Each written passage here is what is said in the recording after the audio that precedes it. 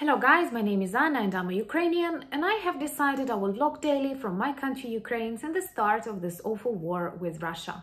And in my daily videos I try to update you on the important real-life situations in my country Ukraine, and of course I'm always glad to answer your questions and to clarify some facts from our history, our culture, our background, or whatever interests you. And today I want to speak about one aspect of Ukrainian life that is very commonly used, especially by those people who don't like Ukraine or who think that the support of Ukraine is too strong in the world, and that is corruption. First of all, I have to say that corruption is a problem for my country. Also, I have to say that corruption is a problem for many countries. I do agree that corruption in Ukraine perhaps is larger than in the majority of the EU countries. Why? Because the legislation, the system, I don't know, the history of those countries is longer normal. Ukraine, being post-Soviet, post-communist society, had a very tough period in the 90s. And 90s, from what I cannot tell you that I remember that much about corruption in the 90s, but I know that this was a very difficult, tough period that actually gave birth to such a serious problem as oligarchs. This is something very characteristic of many post-Soviet countries, and of course most of them live, work and influence Russia. And I would say that Russia is the mother of oligarchy as the heir ancestor of the Soviet Union. After the fall of the Soviet Union, because it was not the revolution, it was not the war, it was not the rebellion that led to the fall of the Soviet Union, it was just the fall. Many property was stolen, substituted somehow. So lots of real criminals and bandits became billionaires because they were, I cannot say brave enough because brave is a positive word, I don't know, they were like strong enough, they were not afraid, and they were stealing, buying plants, factories, fields, territories, blocks of houses, political places. All of that happened during the 90s. So now many Ukrainian businessmen and many Russian businessmen and many Belarusian, Moldovan and so on, those who are on the top of various Forbes ratings and so on, they cannot explain their wealth. And it looks really funny because when they talk about their youth, when they talk about the way they reached this level, they speak about some minor things, and you realize that, for example, selling clothes or leather coats that were very popular back in the 90s, you cannot build up that much, earn a fortune. So perhaps there were lots of illegal schemes, and 90s they led to this blossom of illegal criminal businesses that were later legalized, and these people became official owners, official businessmen and owners of natural resources, various electricity companies, gas companies and so on. What is also problematic, and it helped Russia a lot, that they are very much linked. So Ukrainian oligarchs had links to Russian oligarchs, and all that rotated around perhaps Moscow and so on. In Ukraine, people are different from Russians, and you see the way we oppose various anti-democratic things. And I'm really proud of our civil society. And if you can invest in something in Ukraine that is not that much about various state institutions, I don't know, other things, it's very important to invest in civic society because it is really active and it changes a lot. All the positive things that happen here in Ukraine were due to active citizens. As in any country, we don't have that many of them, but they, even like 25%, are enough to change a lot in the country. So, with this oligarchy that was closely connected to Moscow, they had like, I don't know, they were selling gas, they were selling electricity, all of these things, they are interconnected, and they tried to preserve normal relations. President Kuchma and President Yanukovych were perhaps the most important creators of pro-Russian oligarchic policy, and Ukrainians were against that, were various Maidans, when we opposed that, when we changed presidents and tried to heal our society.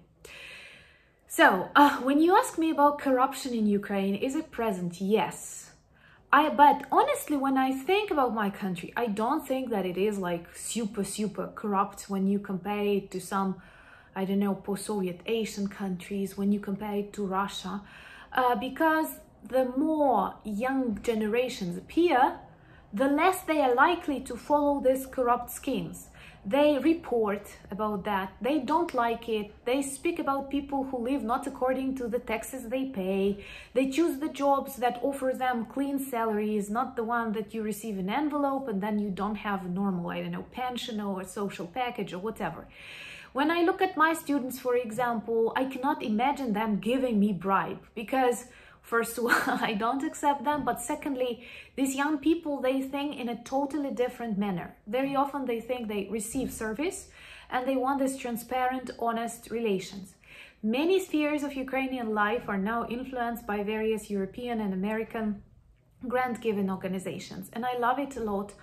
Our organization also works in this field and it allows transparency, and you don't have to be fed from an oligarch's hand if you want to run a media, for example, and you need money for that, or if you want to organize a festival, you don't have to glorify a certain politician. But of course, if you would ask me what are the most problematic spheres, I would call judicial one. That's why our association with the European Union and our movement towards the European Union is extremely important, because it will demand these standards. And very often Ukrainian parliament and Ukrainian presidents who are still influenced by some oligarchs, they slow down the processes. We had some problems with the prosecutors and that had to occupy some anti-corrupt positions, and all of these things. Sometimes they slow down important integrational processes in Ukraine, but at the same time, people are very active and very attentive to these processes, and they speak about that everywhere.